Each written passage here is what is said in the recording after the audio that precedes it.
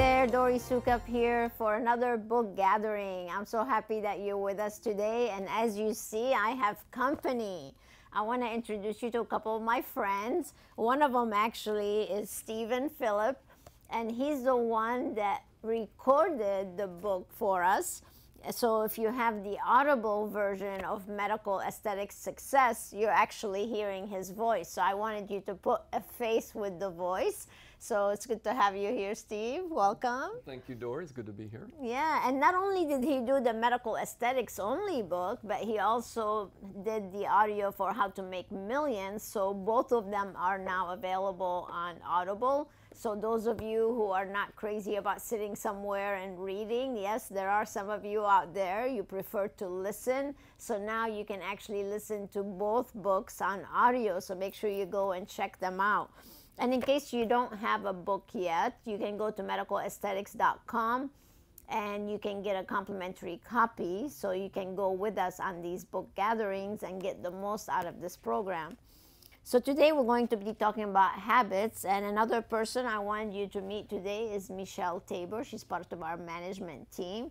So we're just going to sit here and have conversations with you about chapter 2 that we're going through, and it's all about how to implement and live successful habits. So are you ready? We are actually live on Instagram, Facebook, we are on Zoom, and our wonderful producer here and team and Danny and Julia are in the background helping make this production possible. So thank you to all of you for doing this. And once this is produced, you'll find it on the Inspiration Management YouTube channel, so you can go back to it and review it. So as a matter of fact, you have the How to Make Millions already there, because we did the book gathering on that a couple years ago when we first launched the book. So welcome. Let's talk about habits. Habits really can make or break a person, don't you think? Of course, yes. And we all have good habits that we probably are very proud of, and then we all have bad habits.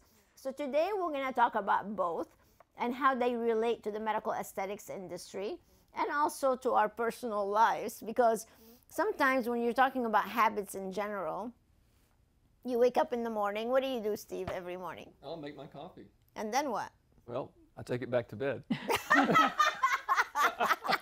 Wow, that's a good habit. Okay, I thought you were drinking coffee to get up and get going. Well, I do, but I like a slow start. Okay, all right. But no, don't we normally, when we wake up, we're on autopilot, basically, Oh, yeah. right? You're not fully awake, and you're just relying on what your habits. What your habits are. So you get up, you get ready, you take your shower after your breakfast or your coffee. Sometimes you drive to work and don't know how you got here, right? That's right. Often. Often? Oh, no, that's not good.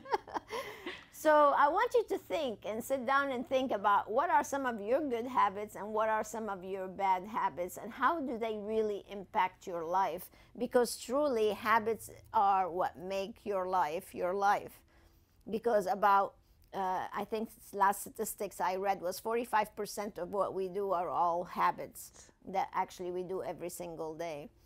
So as a consulting firm, we're always hearing from clients about what bad habits their teams have. So do you want to share a couple that you come across all the time when you're talking to clients? Yes, Dori. A lot of times I hear that the team doesn't know their numbers and they're not following or keeping up on where the business is or what their VPGs are, their own performances, Yes. as well as the business. Yes, absolutely. Yeah, that's one thing. The biggest challenge I think we get a lot from owners and members of ours is the fact that they don't recommend retail. They don't want to recommend anything, no upgrades, no retail. They don't want to attend training, so they're just happy floating basically through the day, coming to work, showing up, and basically just existing, going through the motions. So what we want to do today is talk about certain habits that I discussed in chapter 2 that really are going to make a big difference, and try to convert those bad habits into good habits. So yesterday we did a module on the high achiever at work. And those are all were great habits they should have. Do you remember some of them?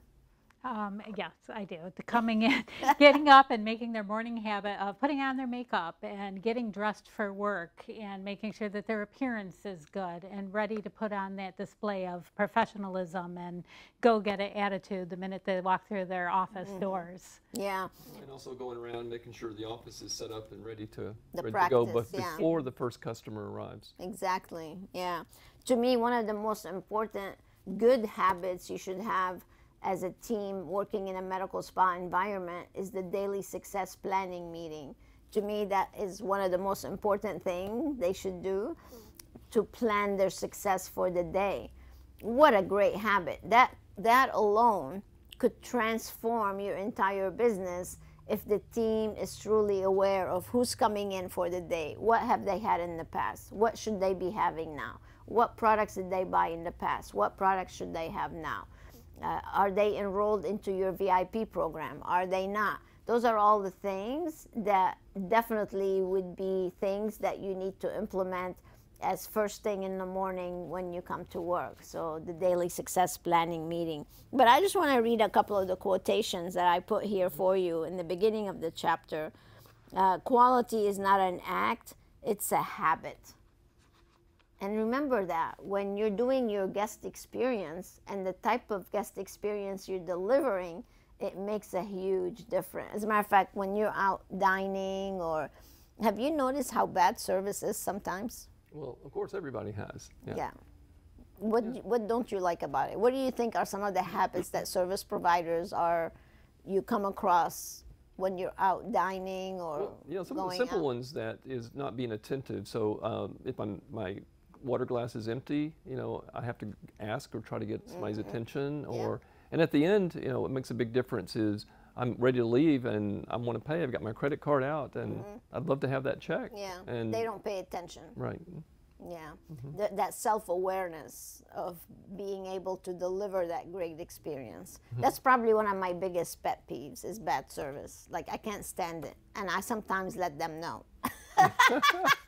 But you treat them well. Yes, I'm a big tipper. Hey, listen, I am probably one of the biggest tippers. Oh, she is. And when you do good by me, I take care of you. But if you ignore me, not good. I will let you know. So those are all actually habits that people have when in their professional life. So what habits do you have in your professional life? And those of you who are live with us right now, please leave your questions in the chat box, or you can also submit questions on social media so we can answer some of them for you. So in the book, I talked about different habit categories. We mentioned a couple of personal ones and then the professional ones, of course. I want to share one of the habits I do every morning because I think it's a good habit and you should implement it in your life. So after I get the coffee and take my shower and do my hair, then I use the time to get dressed, put makeup on, do the final touches before I leave the house. I literally use that as my educational time. So that's my morning success habit. I do that every single morning. I either pull up one of my membership programs that I belong to, listen to either an audio, watch a video. Well, I don't really watch, I listen to the videos. I pull up YouTube, some of my favorite channels on YouTube. I listen, I learn, I write notes.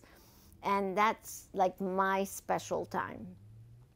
And then the other success habit I have is once I leave the house, I go to Starbucks, get my cappuccino, and then I listen for another 20 minutes to whatever I started listening at the house.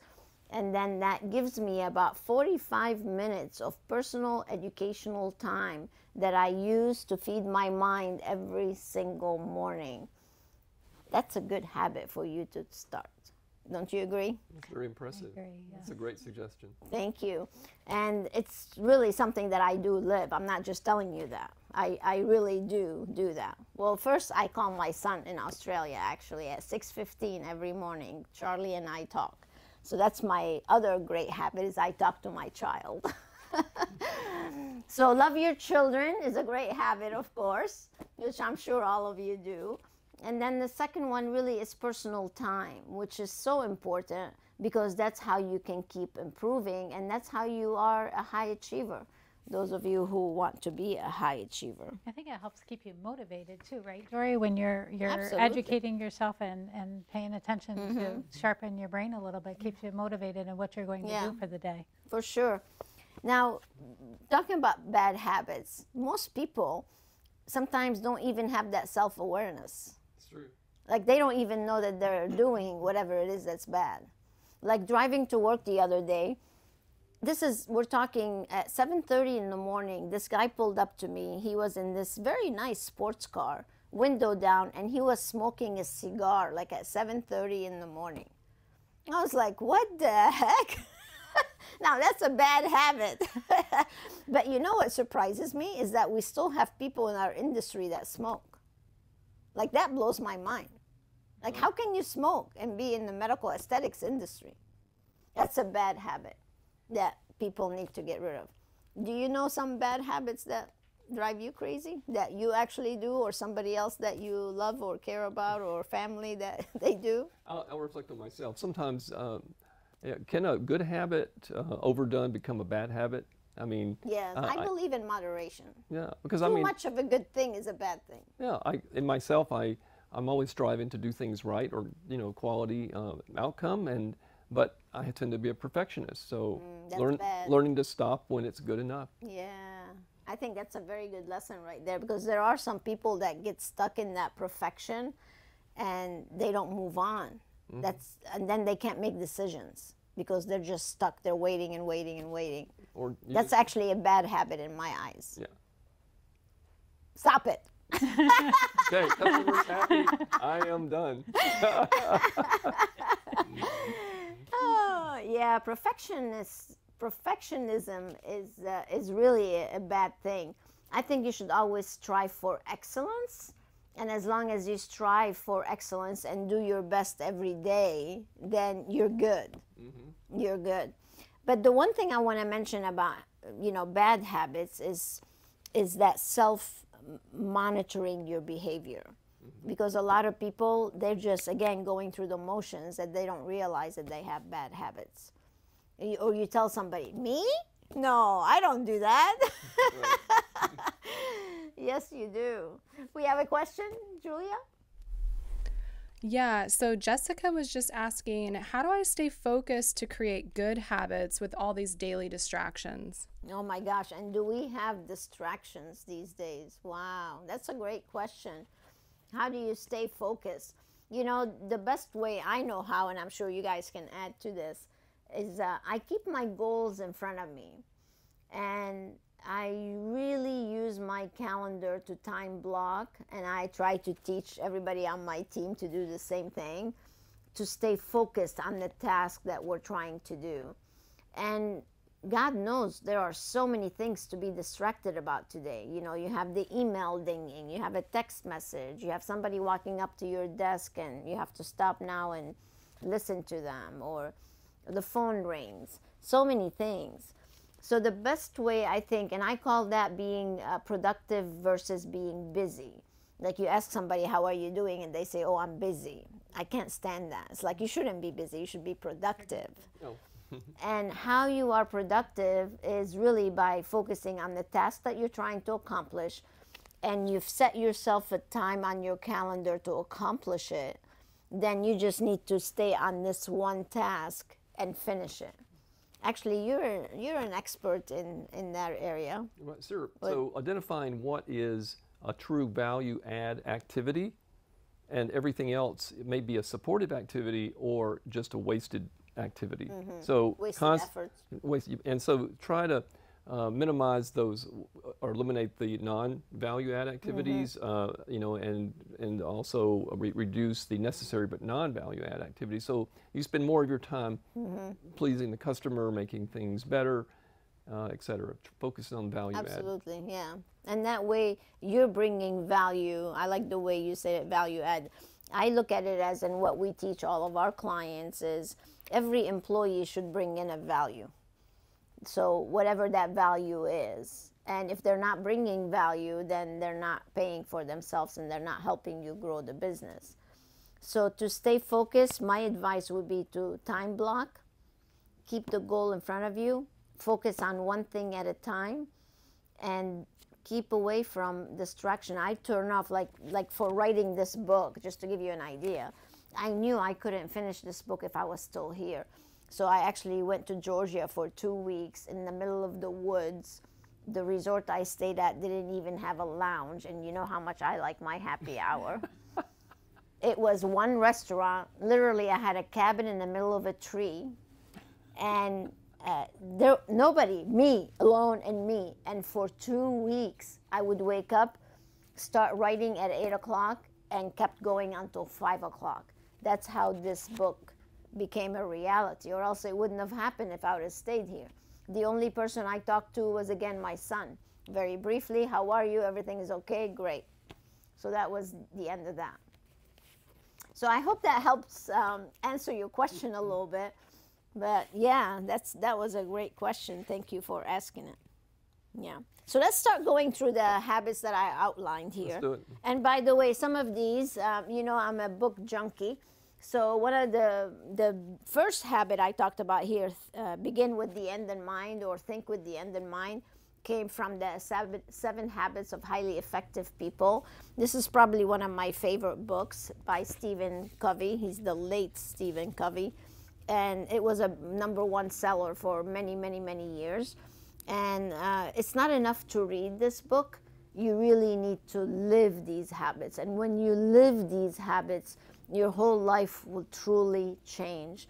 So the very first habit I practice all the time. And I want you to do the same thing. And it's all about focusing on what you want the end result to be, right? Mm-hmm. So like you're sitting to do a task, instead of just doing, think of what you want to happen and then reverse engineer the outcome or the steps that you need to take in place. And that makes such a difference. Like when I started doing that, I became so much better. Do you ever practice that habit? I have started practicing the habit, Dori, and I find that I have less wasted time. Mm-hmm. So that I'm getting my projects done in a more productive way because I'm not spending time wasted getting to a result that I really don't know where I want to go is. Exactly. So and it gives you that clarity. Yes. Of where you want to go. And it does save a lot of time. I think it's one of the most important habits to really do. With so many things that we have to get done, I advise people to create a queue of all the things that need to get done, but then take the highest priority ones and put those in the process of working on them, and stay with that one if you can, unless you reach a roadblock, until it's done. So make one, move one. And so that instead of trying to do them all at one time. But keep it visible, keep it in front of you, and so know what needs to be done, what's in process, and what you completed. Yeah. The second habit we talk about here is positive communication, which is a biggie. Yes. Right? And that is really for personal as well as professional. It is. For me, communication is key to all success. Bad communication, we just lose everything. We lose our projects and where they are. We lose our sales. We don't know what kind of sales we have. We lose our goals. If we're not communicating with each other and with our team members, we just lose everything. And there's no end. There's no success. Yeah. And that's probably one thing that we notice, again, in the medical aesthetics. I don't think they communicate enough with each other. And that whole relationship between the guest relations, to the providers, to the leadership, to knowing what do we have going on this month, what do we need to do, basically like I was just talking about with the daily success planning meeting. So the more communication you have and the more positive communication, and sometimes people with the daily success planning meeting, they start talking about policies, procedures. That's not the time for it, or it brings negativity into that morning meeting, which is not a good idea. So you want to keep those positive communications in the beginning of the day, and then if you have something that's not so positive, then maybe discuss it at the end of the day. And I think that makes a big difference with communication. And I think, Dori, and I'll ask you this too, I think leaders or owners even tend to fail a little bit in communication in that they don't keep the team members up to date on the numbers and the goals and where they want to get. And I feel strongly that if your team isn't on the same page as you, then how are they going to help you get there?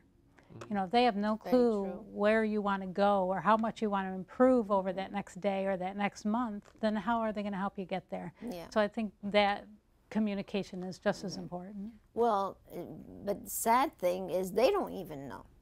And that's what Julia talks about all the time. She gets on phone calls with many people that are interested in what we offer, and she'll ask them, you know, how much in revenue do you generate in a year, and they don't even know those numbers. Like how much in retail, how much in service, how many members do you have? And if they don't know those numbers, then definitely they can't communicate them to the team. Right. So that tells you that it's a company with no goals, no vision, no shared vision, and that's why they're stuck. And it really all starts there. And these are all habits. They are habits. To get back to our good habits, these are all habits. Having those numbers and making sure you're doing them weekly, daily, monthly. Yeah. So on our Met Spa Biz University, and that's one thing we talk about all the time, is those daily calculators to track your numbers against the budget, against actuals and goals. And if you don't track it every day, you're not gaining what you need out of really the entire team and the entire operation. So definitely. And then communicating those numbers. Like we're always telling people to post the numbers in the team lounge so everybody knows what their volume per guest is. Very valuable things to really do. And I hope that you guys will do them. Do we have any other questions, Julia? John asked, how do I recognize bad habits, and then how do I keep from repeating those poor habits? You know, sometimes we don't see our own actions, and that's when you should reach out to someone and say, please, look at me, and point out. If you don't know your own bad habits, that means you're not seeing them, right? Yeah. So you have to ask someone and say, please, Steve, watch me for a day. See what habits I have. And that way I can recognize whether they're good or bad. I mean, there are some obvious bad habits, that like smoking, overeating, being depressed. All those things are very obvious. If you don't recognize those, you're in denial. But then there are some subtle bad habits that you don't realize you're doing that might be affecting your image. Absolutely. So, it could be the way you're dressed, right? The way you look. So asking for 360 feedback, going to somebody you trust and say, hey, I'd like to take a moment, and could you, in a constructive way, tell me some things that, I might not be noticing, that I might need to do less of, or some good things I might need to be doing more of. Yeah. I mean, there are some people, for example, ladies, maybe wear too much makeup, or they're dressed in a way where it's not representing them in a good way, and it could be hurting them. And sometimes you don't want to go to a friend and say, you know what, you should not wear that, or let's go for a makeover. So those conversations are difficult, but the question that he's asking is so important, because a lot of times we don't realize we're doing these things. So that's when a good friend, I think, needs to come in. Do I have some bad habits that I don't know about? No, I haven't observed any.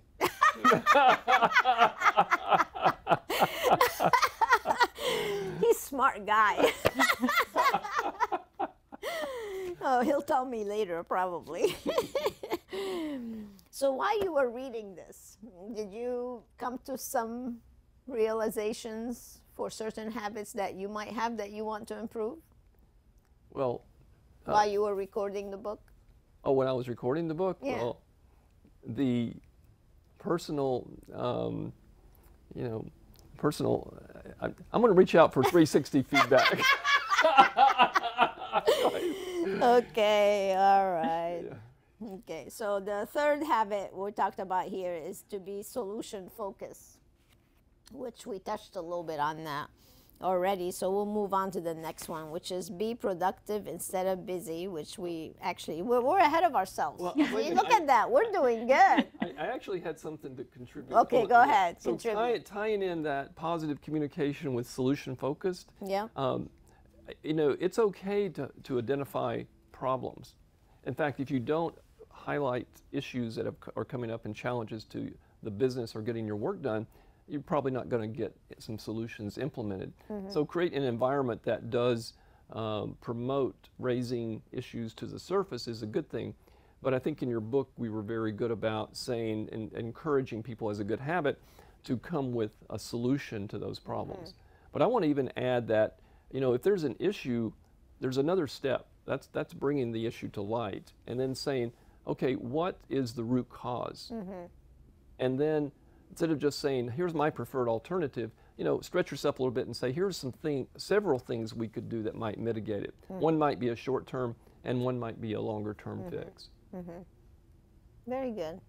So if somebody is trying to, let's relate this to our industry, if somebody's trying to, let's say, implement the PRIDE system, the don't sell, recommend, and the manager or the leader is frustrated because the team is not recommending.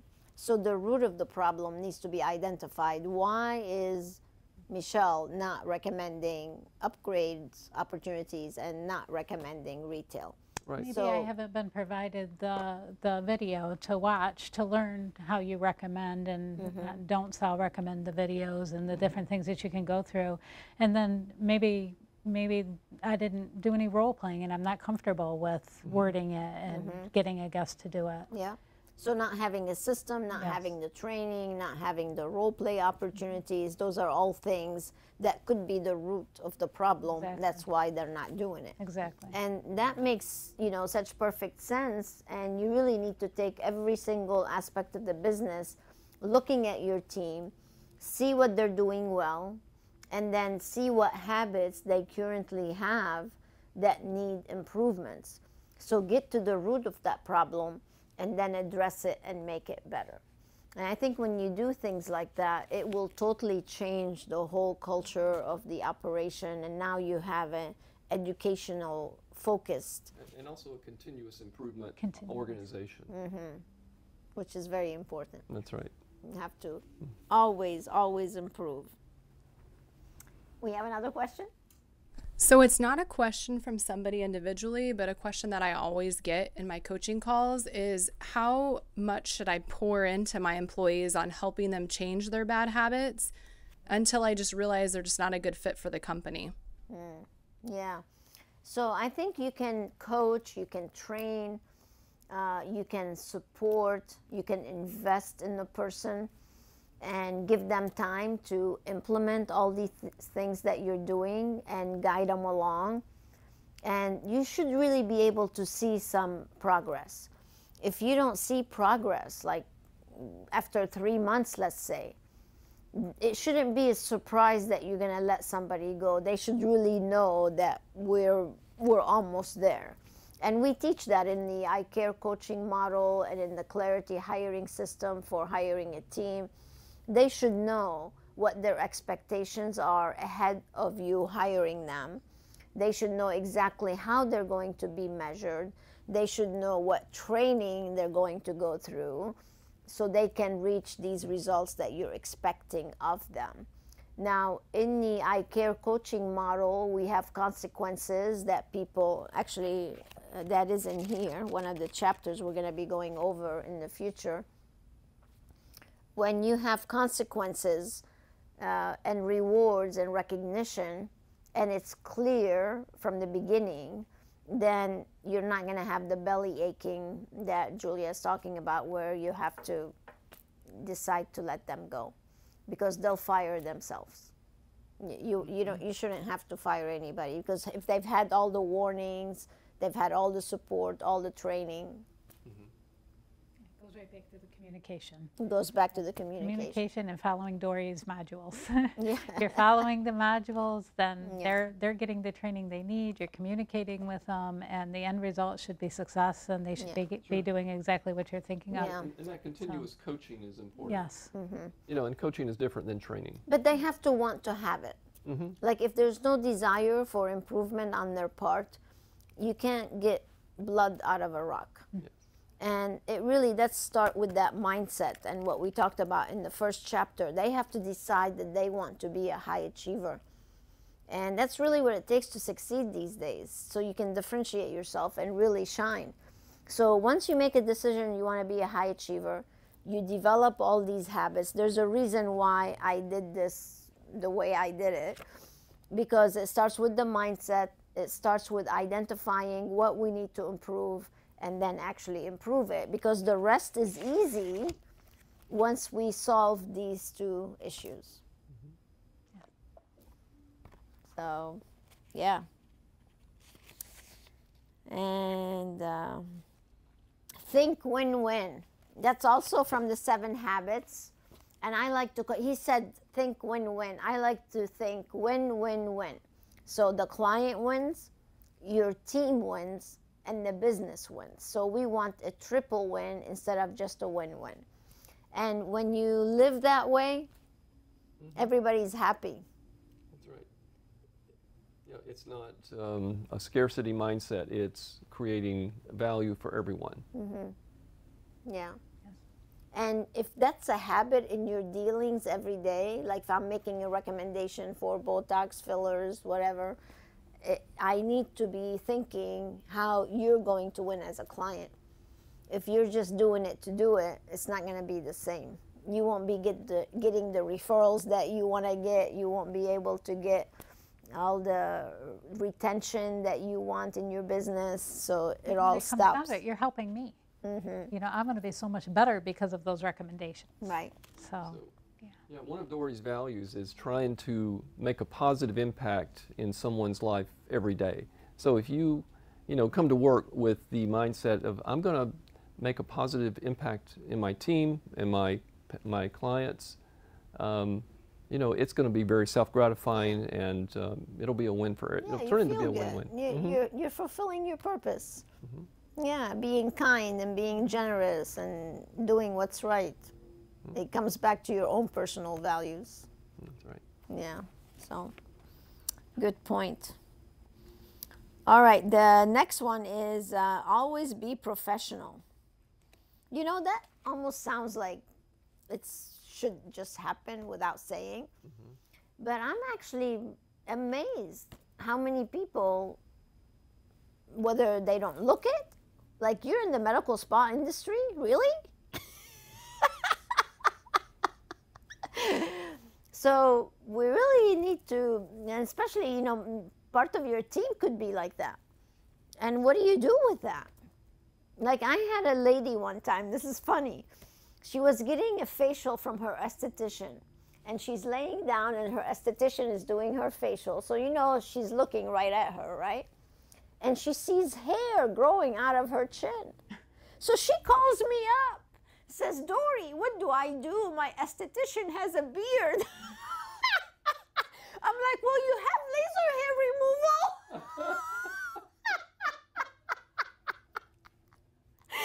Like, are you kidding me? Or they come and tell me, oh, I have this one person that never, comes to work with her hair done, makeup, whatever. Like, what do you do? And she's like, those people, she's telling me. I'm like, have a makeup station in your place, in the bathroom. Go help them out. Do a makeover day with your team. You gotta look good. Going back to one of your early comments is setting the standard when someone's hired on. This is how we operate this facility, and here's the standard we expect. Yeah, they forget though. Well, yeah, that's the old coaching, right? Yeah. Or maybe they missed that training module or something, or that meeting. So it is. So it's not only in behavior, being professional. Of course, we want to be professional in behavior, but also in appearance, because we are in a appearance-based industry. Like, we have to look good. We can't not look good if we want others to look good. Like, they're coming to you to look good. And if they see you not looking good, it's not going to work. I had a leader once tell me, Dori, when I got into this business when I was a little bit younger, tell me that it was like an acting job. You have to play the part, and you have to play it every day that you show up. That's right. So you're playing a role. that has You're on always stage. been, yes. That's right. As soon as you walk into that door, it's showtime. And it's more than just looks. One of your comments in one of your books was about, you know, your language and how you speak and greet, you know, clients and treat and, you know, speak to them. Yeah, I was doing a coaching call today with one of our high achiever members, and they had their guest relations team and one of their aestheticians on the call with the leaders. And they wanted me to hear how they sound. And you know, we have all these tools. We have scripts, we have manuals, we have videos, we have audios. Like, there should be no reason why they couldn't deliver, because it is a role. You're a show, you're an actor or an actress. All you have to do is read and memorize and deliver. I mean, it's pretty simple stuff. It's not rocket science. And so, you know, the young lady's been there maybe 3 months now. And she has such great energy about her, very beautiful, nice. But again, the language was not exactly what it should be. You know, the verbiage that we teach was just not there. Anybody can answer the phone, but the way we want them to answer it is very specific, and the language that they use should be very specific. Because when you go to Tiffany or when you go to a high-end steakhouse, there's a big difference between the service you get at Denny's, hey you all, how you doing today? And the way you go into Morton's or Ruth Chris, good evening, welcome. So just the way they deliver the message is key. So if you want to charge the thousands of dollars that you're charging for medical spa treatments, then the language needs to be way up here. And that's what we teach. That's what we pride ourselves on teaching. So it is. Being professional is image as well as communication, the way you deliver your message.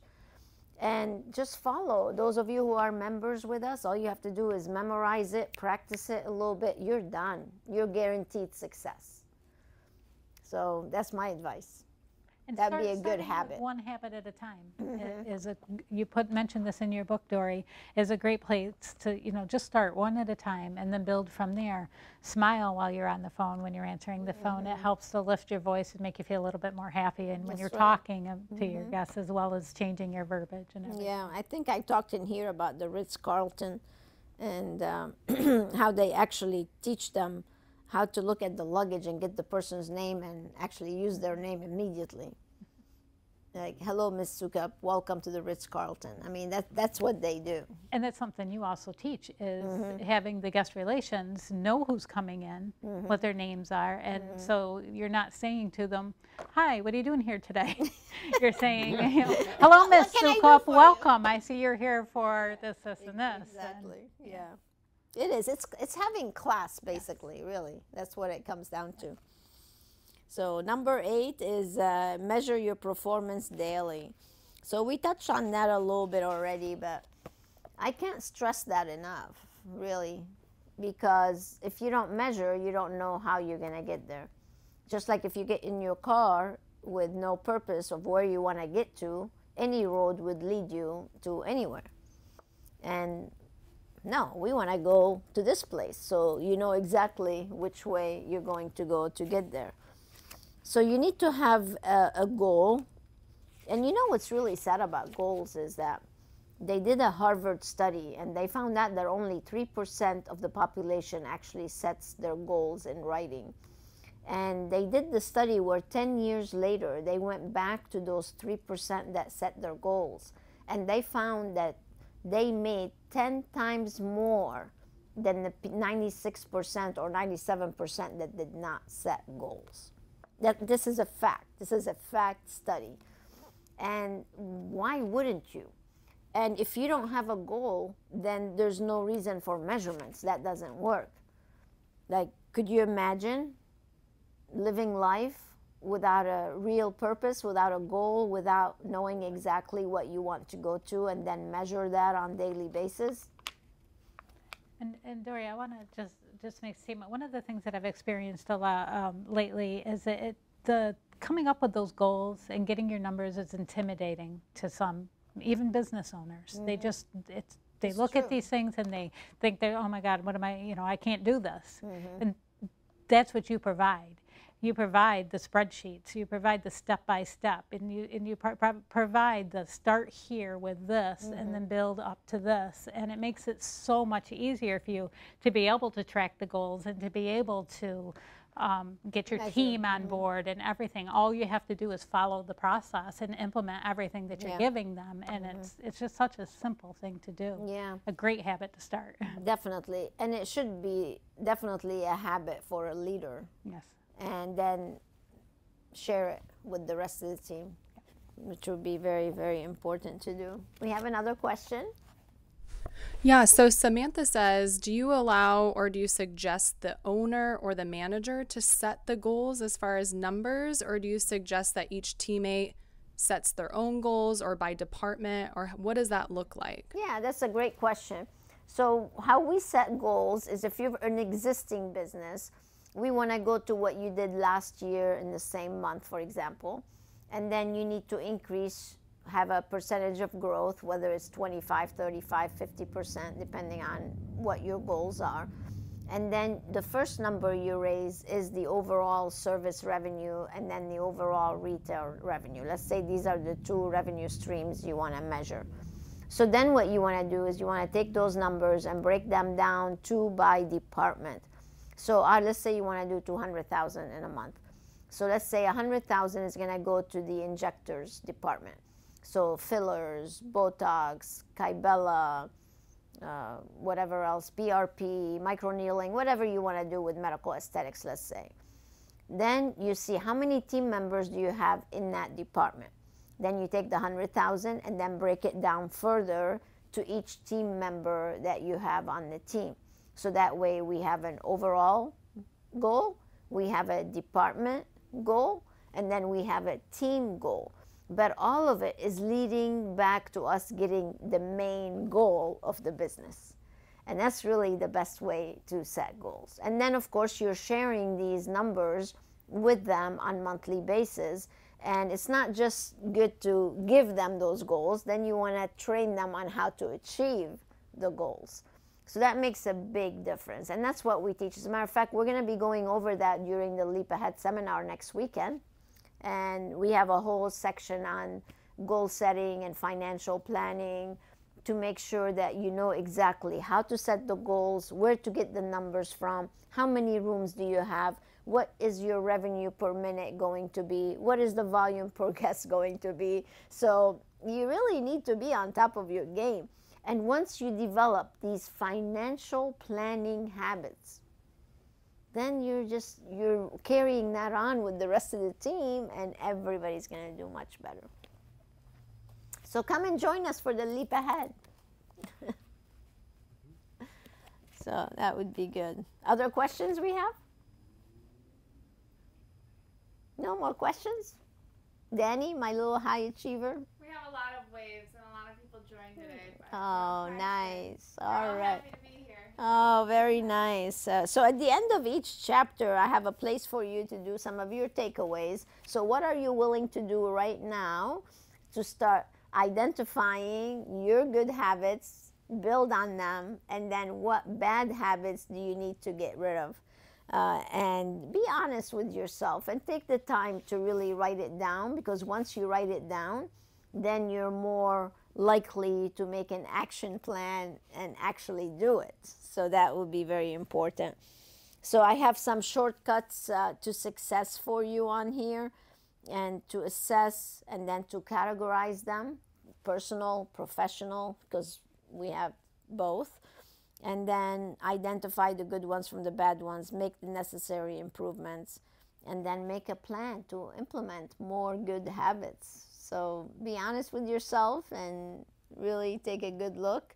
Or ask a trusted friend for some feedback. Exactly. And there's a way to receive that feedback, and it's not to be defensive. Right. It is to thank them and write it down and then digest it. Yeah, and you have to be a big person to be able to do that, to take it. You got to put your ego in the back, and because you have a lot of people like me. I'm very blunt, So Yeah. I'll just like tell you what it is. No, Dori will let you know. So I will let you know. she's- So actually, that's one of my probably bad habits. Is I'm very blunt.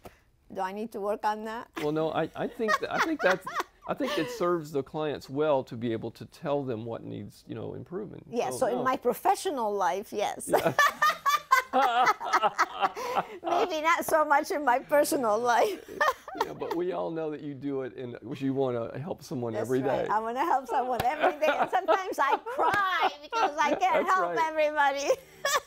I had her watch the movie Broadcast News with Holly Hunter, and Holly, same personality, wanted to fix all the problems in the world, and she dedicated 15 minutes every day just to cry. Yeah. I'm such a problem solver though. Like I see so many problems. Like, we live in Daytona Beach and we are in our studio. We're broadcasting live to all of you.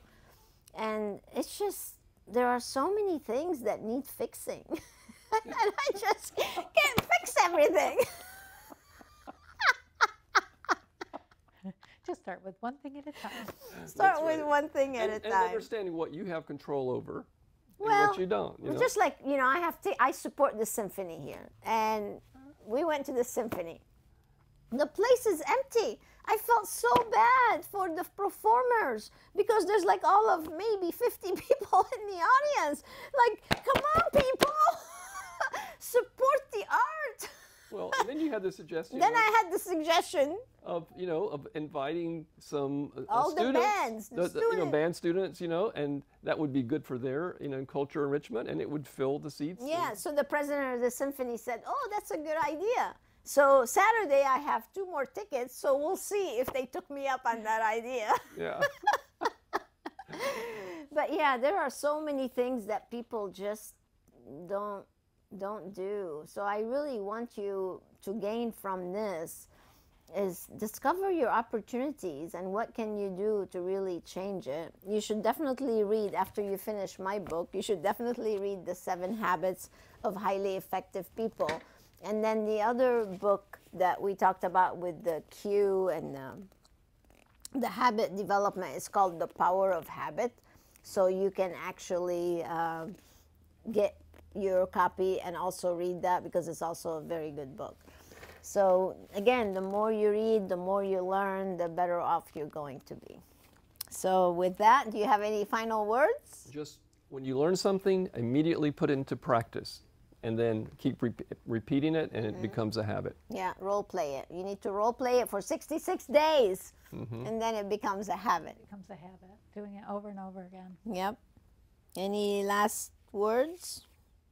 Oh yeah, we have one here. So where do you go from here? If you're not a member, then you really need to set up a call, and one of our experts can get with you and do a success planning session.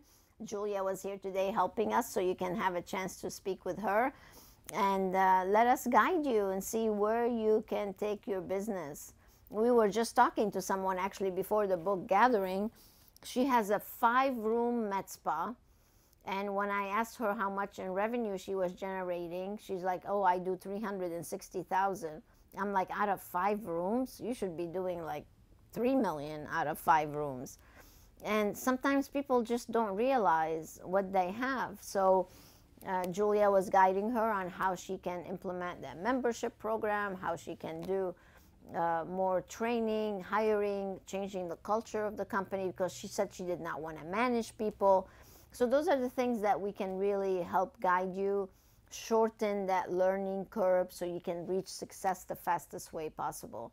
So you can reserve one of those sessions from our homepage on inspirationmanagement.com. You can go and reserve one so we can really guide you. And those of you who have the book, we would love for you to leave us a review.